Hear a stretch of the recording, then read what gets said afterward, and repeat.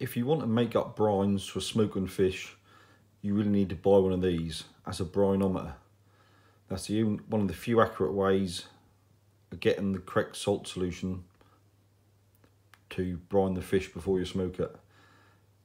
People guess, but it's never right, and you really want to get a consistent product. All you do with these is put them in the fresh water and you add salt. Obviously, as you mix the salt in, the water becomes denser, so the brinometer float lifts up in the water. If you look at the increments, it's obviously 0 to 100% saturation.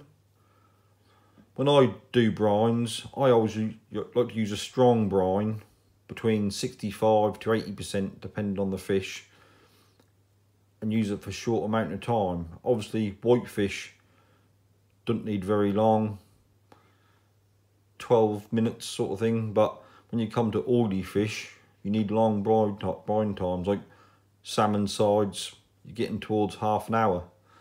But if you smoke a lot of fish, these are definitely worth buying.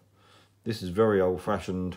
All the numbers, if you look carefully, they've all been drawn by hand on a bit of paper and slid in.